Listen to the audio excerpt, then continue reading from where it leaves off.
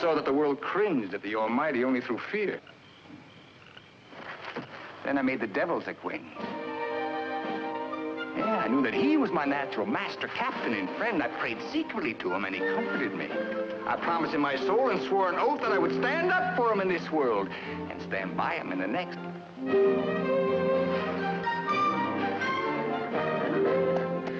That promise and that oath made a man of me.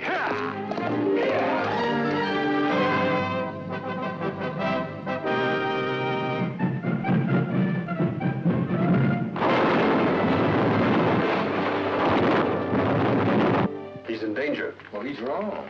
It's your husband who's in danger. Tony. He's only trying to frighten you. The devil's disciple under the parson's roof. Who'd think of looking for him here? Anthony Anderson, I arrest you in King George's name as a rebel. Get your husband safely out of harm's way. You understand?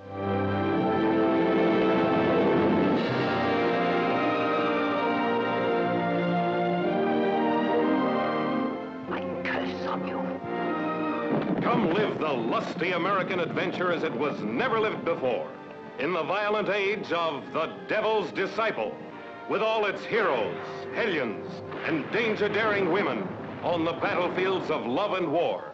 I thought I had the pleasure of addressing Gentlemanly Johnny. I believe I am Gentlemanly Johnny, sir. My more intimate friends call me General Burgoyne. You will understand, sir, I hope, that if we do have the misfortune to hang you, we shall do so as a mere matter of political necessity and military duty, without any personal ill feeling. Well, that makes all the difference in the world, of course. Order! Up! Will you now give the orders accordingly? You stop this execution.